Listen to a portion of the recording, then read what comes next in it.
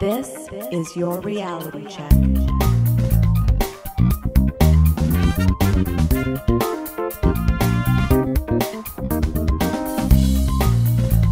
Welcome to Reality Check, the Canadian show that explores a wide range of controversies and curiosities using science and critical thinking. Today is August 3rd, and I'm producer Pat. We have two interesting segments for you today. Adam is going to talk to us about the Rogers outage, Rogers being a very large telecommunication company here in Canada. But first, after a very long hiatus, Christina and I spoke to our friend, Dr. Stuart Robbins. Now, a word about this segment. We talk about the James Webb Space Telescope. However, when we get some of Stuart's time, we generally try and throw many topics at him, so we spoke for a couple of hours. All that to say, he does mention a couple other topics, which will come out in future episodes. And with that, here's our discussion with Dr. Stuart Robbins. Welcome back to the Reality Check, Dr. Stuart Robbins. Thank you for having me back. It's been a while. It's been a minute, and by a minute, I mean like a year and a half, almost 2 years. That's something crazy. like that. Well, we've kept in touch, but we've not had you back on the show, so. Yeah, well, we've all been busy and all had our own various issues, one of which I will talk about later in this recording. So, Stuart, how have you been? You've been to Australia. You've been all over the place. What are you working on? Yeah, let's see. Well, since last we talked in early 2020, I think. Maybe late 2020? I don't know. It's been a while. I've been working as usual. I did recently travel to Australia and back. They have lower COVID rates than a lot of the rest of the world, so I got out and in fine. No sickness. If the price of not getting sick anymore is wearing a mask in public, I'm happy to keep wearing a mask. Mm-hmm. Of course, yeah. Still doing science. Right. So, Stuart, big in astronomy news is the first images from the James Webb Space Telescope. So I hear, and so I see, all over Facebook. Mm-hmm. So you and I have shared these pictures back and forth, and I really wanted to ask you, what is it that we're seeing? I assume it's like a deep field image like we remember from telescopes past, but what am I seeing? Right, so you're referring to the very first image that was released before the others, a day before the others. So this is a deep field image. I believe the integration time, so how long it actually stared at this spot of space, was something like 12 hours or so. You are looking basically at SMACS J0723.3-7327. So, it's a fun thing to look at. Right. Yeah. So, for people who don't understand that catalog number, that is a galaxy cluster. So you're seeing in the middle a galaxy cluster, and that galaxy cluster is so heavy and had so much mass to it, as opposed to weight, something else we will address later this episode. Since it has so much mass to it, it acts like a gravitational lens. So you are seeing relativity in action. So what you're seeing is effectively this gigantic mass of galaxies is bending space around it, and it is acting like a giant lens. So what you see all around that central glowy stuff are other galaxies, but they're stretched out. They look almost as if they're, stretched out. And that's because you're effectively seeing them as though you were looking through a spherical glass sphere thing. As I said, I'm a little out of practice at this explanation stuff, but it's like you're looking through a glass sphere, and if you look at an object through a glass sphere, you get all of these distortions, and you get stuff behind that sphere being magnified, but also sort of distorted and spread out into these sort of streamers. And that is what you're seeing all around that central galaxy cluster. One of the nice things about this gravitational lensing is it actually lets us see stuff that is farther away than we would otherwise be able to see, because it is effectively, it's zoomed in, something else we might talk about on this episode, but it's effectively being zoomed in on as it's being bent around that galaxy cluster. So this is how we can see even farther than we would otherwise, is we can use some of these gravitational lenses to see these more distant objects. Fascinating. So I had read, Stuart, that the patch of sky that it's actually imaging is if you held a grain of sand at your arm's length on Earth. Does that make any sense? Yeah. It does. So that's basically mind-blowing to me. When I read that, that's incredible. Right. So it's all about the field of view. And your eyes have a fairly big field of view. You can see a normal-sighted person can see. I'm looking side to side right now. Maybe 120-degree field of view, whereas a camera lens is going to see, depending on what kind, maybe anywhere from about 1 degree to about 50 degrees. If you're looking through a straw, be it plastic or pasta or something else material that is more popular these days, you're going to see even a smaller field of view. And if you hold a piece of sand, a small grain of sand out at an arm's length, that's an even smaller field of view. And that is effectively the patch of sky that James Webb was staring at in order to get this image. That actually doesn't compute for me. Mm-hmm. I just saw your brain break there. Yeah. So you're looking just at a very small area of sky. It depends on what the field of view is of the camera that you're using and the optics that you're using. So your own eyes see a pretty big field of view. But if you were to restrict your eyes by looking through a tube of whatever, be it toilet paper or a straw or something, then you're going to see a much smaller field of view. And if you tighten that up even more, then you're going to see what this picture is, an even smaller field of view. Now, there's a lot of stuff in that field of view, and I think that that's the point of this image, right, is that you can stare almost anywhere in the sky at even the smallest little bit of it, and if you can see really far, you're going to see a lot of stuff. So the idea being, if we picked a grain of sand and moved, let's say, 20 degrees to the left, we might get the same image of different stuff. Well, it wouldn't be the same image. It would be a similar image. A similar image, right. You would still see a bunch of galaxies, a few foreground Milky Way stars, but just a bunch of stuff. And this is what we found out also with the Hubble Deep Field. So the very first Hubble Deep Field was from December of 1995. And they just stared at an otherwise empty patch of sky, and they saw all this stuff. And Hubble repeated this, I think the latest was maybe 2014 or 2016, and each time they looked in seemingly otherwise empty patches of sky, they saw stuff, because Hubble was able to see much fainter than we could otherwise see from other observatories. And now the JWST can see even fainter than Hubble. So the JWST is, what I've read, is it's near infrared, which I'm not sure 100% what that is. That the instrument is near infrared that actually, quote unquote, took the picture. So does that mean that we're taking an image in sort of wavelengths that we can't see? Yes. Okay. So then how does this become an image that we're sharing on the internet? Well, so what it does is it captures light in wavelengths that we really can't see very well or at all. So the shortest wavelength that it can capture is about 600 nanometers or 6 micrometers. So 600 nanometers to the human visible perception, again, assuming that you have a normal visual perception, is around yellow to orangish in color.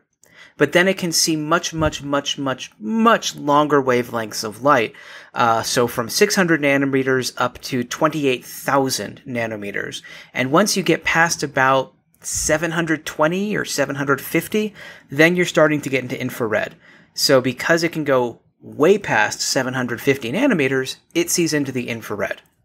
As for near infrared versus mid infrared versus far infrared, those are sort of more arbitrary cutoffs. I mean, anyone who's interested can do an internet search and see sort of where those are on the electromagnetic spectrum. Okay, so they're basically taking these signals and then assigning colors to them as we would see with our eyes. So how much of this is science and how much of this is, without throwing anyone under the bus, artistic embellishment? There's nothing wrong with artistic embellishment. No, there isn't. In this case, they're just taking these images that were done with different wavelengths of light and then assigning them a color that we can see. So they might take something that's 1,000 nanometers and assign it to 400 nanometers, which is purplish blue. They might take something that is 5,000 nanometers and assign that to green, about 550. They might take something that's 28,000 nanometers, and assign that to about 700, or red. And then you have red, green, and blue. And so you have a 3-color composite, which will look like a color image that we're seeing. So the art would just come in with, if they took more than 3 filters or more than 3 images, because actually JWST has a couple different instruments, and none of the cameras that are taking pictures like this actually use filters. I think they're all different detectors, actually. So what they would do is they would take these images from different detectors and they would just assign them different colors that then we can see and composite them in a way that looks like this. Now, usually when we do that, we do shorter wavelengths, so more blue wavelengths are going to be assigned blue, and longer wavelengths, so more red wavelengths, are going to be assigned red. That's just sort of typically that's what's done, but you don't have to do that. So I think in a previous episode, we talked about the Sombrero Galaxy. We did, Yeah. And you asked why it looks so different in all these different images. And I said, well, it depends on what color the images were taken in and how they combined it. And it's the same thing here. So you could take the data, if it was 3 or more filters, I'm sorry, not filters, 3 or more detectors, you could take that same data and assign them different colors and get something that looked different in terms of what your color is going to look like. So, Stuart, this is all very exciting and the images are cool, but do you know what's happening next with James Webb? It's still taking images. In fact, I'm pretty sure that it's already taken a lot more data. We just haven't seen it yet, because what happens is that astronomers propose to use it to do their science. And then it goes through a peer review process and a technical feasibility process. Like, can the detector actually do this? And do you have to have James Webb to do this? Or can you do it through something else? If it then passes through all of that, then they get the telescope time and it's commanded to observe that object, and the data comes down. And then usually the scientists have a period of 3 months or 6 months or 12 months that the data are all of theirs. And after that, it has to be released publicly. I don't know what the time period is for JWST, and it can change throughout the course of the mission. So I'm sure that they've already taken more data, and it's being analyzed by scientists now. Well, here's a couple of fun facts that I saw on CBC. Canada is guaranteed 5% of the telescope's working time. And there's 2 scientists at the University of Alberta that are doing some research, and they're just chomping at the bit to use it. But what I thought was actually quite interesting that I hadn't read before recently is that Canada provided a fine guidance sensor, which keeps the telescope locked on a celestial target. It also contributed the spectrograph that can be used to determine the composition of objects it took images of, including the makeup of atmospheres of exoplanets. That's fascinating, because I know that I read they were saying this is the composition of this planet or this is the composition of that planet. How does that work, Stuart?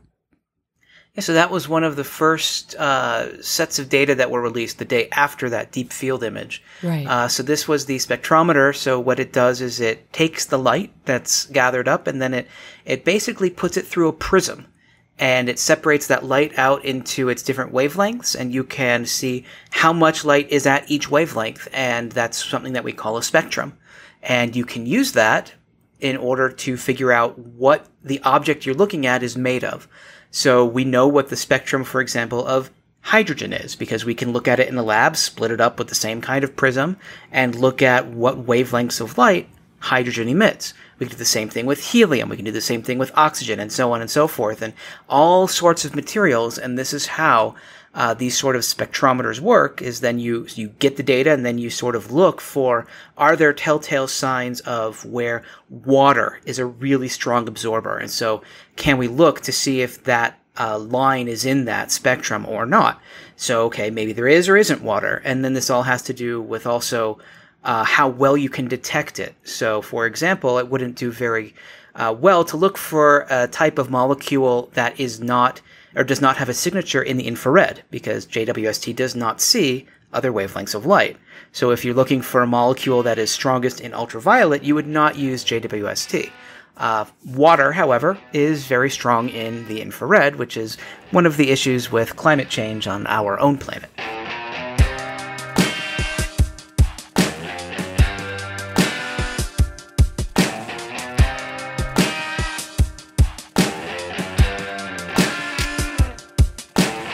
What's up, cuboids? If you live in Canada, you've likely heard of or been directly impacted by the widespread Rogers outage of July 8th, 2022. If you don't, then let me give you an idea. Rogers, a massive telecommunications company in Canada, had an almost complete outage of its data network affecting internet, cellular data, and more on July 8th, from early in the morning until around midnight at the end of the day. Now, this was a Friday, and the outage impacted businesses, leisure, payment, and law enforcement. Well, what exactly was the impact? Because there were a lot of claims, and I'd like to discuss what really happened. Now, this is bound to be a pretty Canadian type of segment, but hopefully listeners from other places can reflect upon how a similar event might impact them in their own country and what they might be able to do to mitigate against such a problem. Now, there were a lot of statements made on that day and the days that followed, but one that stuck out was a particularly viral message I saw reshared far and wide. So this is just an example. There are a lot of similar things, but I just want to dissect this particular one as a kind of starting point. So it was a tweet which I likely originally saw as a screenshot on Facebook, because most of my friends on Facebook are Canadian and most of the people I follow on Twitter are not Canadian. So let me quote this, originally posted by user AVI Justin, and I quote, "The fact that when Rogers goes out, it knocks out ATMs, non-cash payment abilities, 911 services, internet and mobile for almost all of Canada should be the warning sign that monopolies put Canadian citizens at unnecessary risk." So first off, I agree with the spirit of the message. So the sort of monopoly over telecommunications in Canada, specifically in Ontario and some other provinces, is pretty bad. So there's Rogers and Bell, they're the main ones, and then there's some smaller companies. And there's a lack of competition, which means very high costs. And I understand that this is partly a reflection of the sheer size of the country. So it's not like you might have in the US, but the prices here are really not competitive compared to the United States, Europe, or a lot of other places in the world. Now, I live in Quebec. There's a bit more competition because there are a bit more companies in the game, and compared to Ontario, where I used to live, and that's reflected in better prices. So some people will get an 819, that's on this side of the river, phone number, and they'll get a better price for their cell phone than with a 613, that's the Ottawa side phone number, or whatever the other one is, 343. So back to the message in question. So first it says, it knocked out ATMs, non-cash payments, 911 services, most internet and mobile in Canada. Is any of this true? So let's start with the 911 claims, since I saw this repeated over and over throughout the day on the outage. Were 911 services down?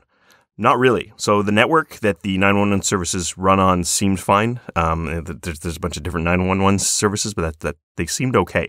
Calls from phones that worked still got through to 911.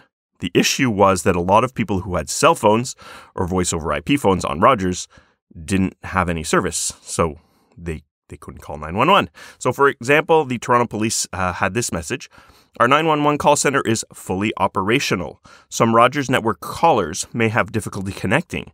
If the call connects, please stay on the call as long as possible. If you can't connect, please call back. But they couldn't call 911 because they couldn't call anybody. This is bad, but is it specifically bad for 911, right? So in general, it's preferable to keep 911 services working even when nothing else is working. But in this case, well, nothing was working. They couldn't get through. It's worth also explaining a bit of how voice over IP works. So generally, this is a type of phone line that works over data on a network. So in this case, if someone has a phone line which relies on an active internet connection and that internet connection goes down, the phone does not work. So if you have a Rogers voice over IP phone and the Rogers internet network is gone, your phone's not working. Some people still have landlines. These are less and less common these days, but those were likely unaffected. Obviously, the outage to Rogers' cell phone was the greater issue here because a lot of people have cell phones rather than landlines or Rogers voice over IP phones. So my understanding is that voice and text was restored for phones fairly early in the day, while data services were unavailable for the remainder of the day. So this likely meant that 911 services were restored earlier in the day for many users, as opposed to, the data that was not available pretty much till the end of the day, till midnight. So 911 services weren't really knocked out. They were just not available to people who couldn't use their phones. All right, what else was said? They said it knocked out ATM and non-cash payment abilities. So there's a lot going on here. To be specific, the problem that usually this was talking about is Interac being down. So Interac is a Canadian interbank network, which is used for financial transactions. And the main thing this is used for is debit cards. So basically, you use your checking account to pay for things at a cash. So I believe this type of payment is less common maybe in the US than it is in Canada. A lot of people use this pretty much exclusively to buy things. And some businesses will actually say Interac or cash only, no credit card, because there's more fees for credit cards. So this also affected something called e-transfers. It's a way Canadians use to send money to other Canadians through their bank. So I'm not sure about the technical specifics, but it seems like the Interac network either runs exclusively on a Rogers network or has some sort of single point of failure that runs on that network that meant it was not working at all. So it was out. That's a big one. It does not constitute all non-cash payment abilities, but it does constitute a good chunk of them. Other things were surely affected. So ATMs, that being bank machines, were affected, but not necessarily all of them. So I think some of them do use Interac as a way to get money. Not all of them do, but if the ATM is basically connected to the internet through a Rogers internet connection, that wasn't working. Credit cards were also not all down, so some businesses whose internet connection runs on a Rogers network might not have had the ability to process credit cards, but the credit cards themselves should have worked. You should have been able to pay with those. So in this case, it's inaccurate to say that ATMs and non-cash payment abilities were knocked out, though a lot of options were, and they were severely restricted on Friday the entire day. So the last part of the statement is it knocked out internet and mobile services for most of Canada. Okay, most? Well, it's hard to get specific numbers, but I saw it mentioned that 25% of Canada's internet traffic was affected. That's a lot. It's not most. Most is more than half, more than 50%. I also found some numbers from 2015 that said that Rogers has a 33% market share for wireless, that being cell phones. So that's more than any other company, the main competition being Bell with 28% and TELUS with 29%. So most would be more than half. Again, it's not most, it's more than the competition. In 2021, according to Rogers' 2021 annual report, it said that they had 11.3 million wireless subscribers and 2.7 million internet subscribers, so internet at home. The population of Canada is 38 million, so less than a third of Canadians have Rogers cell phones, but not every Canadian has a cell phone. I live with two that don't. As for internet access, I was a bit surprised that their market share for internet access seemed lower at only 2.7 million, but one should consider that a household may have many cell phones and only one internet connection. So much to say if 2.7 million households in a country of 38 million have Rogers internet, that's probably not most. In 2016, the number of households in Canada was 14 million, and roughly 94% of households have a broadband internet connection. So it seems that Rogers has about a quarter of that internet market share, so that 25% of internet being down seems to accurately reflect that as well. So this particular tweet is demonstrably wrong in most measurable ways, but that's not to say that the disruption wasn't significant, or that it wasn't a big problem for a lot of people. I was not personally affected. I used to have internet access that ran on the Rogers network, probably around 98 to 2013. But I've been off their network since I moved to Quebec. Still, I have a lot of friends and colleagues who are on Rogers for internet and phone. My workplace is still doing remote work, so a lot of people weren't able to get online, needed to go into the office, and I think a lot of people were in very similar settings. The Canadian website Mobile Syrup, which mainly covers sort of Canadian cell phone news, it gave a detailed overview of what was affected. I think it's important to tease out what the impacts really were for these things, instead of just kind of going through the list and saying, oh, that's Rogers, that it's their fault that this was down. Beyond Rogers itself, there are a lot of cell phone carriers and internet service providers which basically use Rogers' network. So those were affected too. So this includes cell phones for Chatter and Fido. And for internet access, this includes internet service providers like TechSavvy. So I was on TechSavvy Internet for years. And basically, my TechSavvy was on Rogers infrastructure. You can also get it on Bell infrastructure, which is just another company. So I had a TechSavvy modem, but it plugged into a cable which was connected to the Rogers network. I could plug a Rogers TV cable box into that same coax, and it got a signal. It was found on that network, so it's basically the exact same network. So while having this kind of reseller adds some amount of competition in the market, it ultimately doesn't help in this kind of situation with an outage that affects the network itself. There are, of course, potentially other sorts of problems that might only affect Rogers clients or only affect TechSavvy clients, depending on the specific technical nature of that problem. There were a lot of businesses and government organizations who reported their services being limited or unavailable, and this generally boiled down to their services running on a Rogers network somehow or relying on a Rogers service. So Canadian Blood Services, for example, they do blood donations in Canada. They had an outage to their website and application. They were asking people to book appointments. Service Canada, which is a sort of centralized department for handling client-based services for the Government of Canada, said that there were outages that were affecting some of their call centers. So I don't know anything about the internal structure of Services Canada. I don't work there, but this could be due to something like the call centers having a Rogers-based internet connection. Could be that some of their employees who are working remotely just didn't have internet access, or it could be that they are basically having employees who are working on cell phones that are on the Rogers network, and that could be how some of their call center employees work. So CRA, the Canada Revenue Agency, is responsible for tax collecting in Canada. They similarly had no telephone services, so you wouldn't be able to call and get help there. But luckily, it's not tax season, so it was probably not too bad. Another so-called outage mentioned was with the ArriveCan app. So this is a health declaration form that people use when they come into Canada. But this wasn't really a real outage. So Canada Border Services Agency, CBSA, they simply said that due to the Rogers outage, some users wouldn't have access to the app and should use paper, but this is just because those people didn't have any service on their phone. I think it's a little silly to highlight this kind of thing. Amazon didn't come out and say, by the way, even though all our servers are running fine in the States and everything's good, you can't buy things on Amazon because your Rogers internet connection is working today. Another issue, which on the day that I'm recording this, June 11th, isn't totally clear, is what exactly happened. So Rogers described this as, and I quote, network system failure following a maintenance update in our core network, which caused some of our routers to malfunction early Friday morning. Now, I've heard it suggested that this was a BGP problem, that being Border Gateway Protocol, a type of network protocol, but Rogers has not at this time confirmed this, so I can't really say that's it. I'm not a network guy. That's not really what I do at work. I won't attempt to improperly explain, how BGP works, because that might not actually be what's going on. So much to say, Rogers did a core network update. This caused the outage. It wasn't ransomware. It wasn't hackers or anything of the sort. I do find it a bit disappointing that there was almost no communication about the source of the problem most of the day. They were just saying, like, the source is unknown. We're still looking into it. And that's that kind of standard stuff. Now, surely they probably didn't know exactly what was wrong, because when you know exactly what the technical problem is, you can resolve it. So if the problem is not resolved, it usually means you don't actually know exactly what it is. But they should have reasonably been able to infer that the early morning update that they did to their core network right before the early morning outage started, there was probably some relation there. This was not well communicated by the guy in a t-shirt I saw doing a remote video call, who seemed very distracted. So that was not a great situation for Rogers. They're not getting some great press for the whole thing.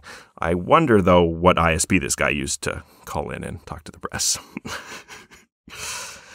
So much to say. It wasn't a hardware issue. I'm sure all those systems are redundant, but it was a type of network system software failure. We could get into high availability, disaster recovery, and other things like that, but there'd probably be a whole other show on that. I'm sure Rogers is, at this point, prepared to avoid having this specific problem occur again, but the next thing won't be the same as the last thing, so I'm sure it could be something else next time. Now, here around Ottawa, there was a major storm a while back which caused widespread power outages. This in turn left people without home internet and in some cases no phone service. But I never saw this described as a 911 outage, or I never heard this described as an impact to a service which someone needed power to operate. The store had no power, so they couldn't process credit cards, but people weren't saying that Visa was out. So monopolies or situations where a small number of companies have control are not great. Competition is generally good. Bundling your services may be dangerous. And if you're a business or government agency, you might want to think about what you depend on. That said, not everything that's being blamed on this outage is really the fault of the outage itself. You can't call anyone without a phone. You can't access an app or website without a phone. That's pretty standard stuff. I'm not going to blame my friend if I can't call him because my phone doesn't work. That's silly. Peace out, cuboids. For show notes or to discuss this episode, visit our Facebook page and website at trcpodcast.com. For general inquiries or to send a topic or parody suggestion, email info@trcpodcast.com. Help support the show by leaving a review on iTunes and liking us on Facebook. Follow us on Twitter at TRC_podcast.